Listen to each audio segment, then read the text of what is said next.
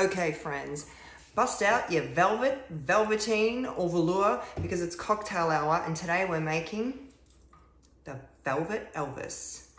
Now, if you Google Velvet Elvis, a series of paintings will pop up. This is a style of painting where people paint pictures of Elvis on some velvet. It is considered a prime example of the kitsch style. Songs have been sung about these by everyone from Casey Musgraves to Weird Al Yankovic. Some examples are not that flattering, and some are pretty cool in that kitsch sort of way.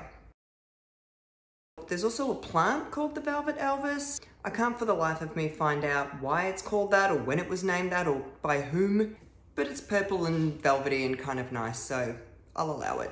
But let's get cracking on this cocktail. You need to get yourself a cocktail shaker and fill it with ice. Once you've done that, you want to add 1.5 shots of Tennessee whiskey. And a half. Then you want to add 1 shot of black raspberry liqueur. Chambord, for example.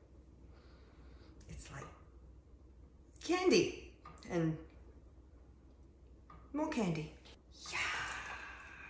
Then we're going to add 1/2 shot of lime juice, freshly squeezed, of course. Now we're going to give this a good shake. Then we want to strain it into an old-fashioned glass filled with ice.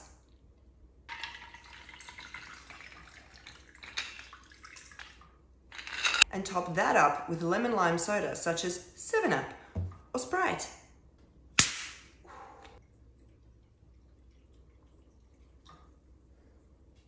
I'm going to garnish this with a lime wedge. And there you have it, the Velvet Elvis. Looks pretty appetizing. Bottoms up, as they say.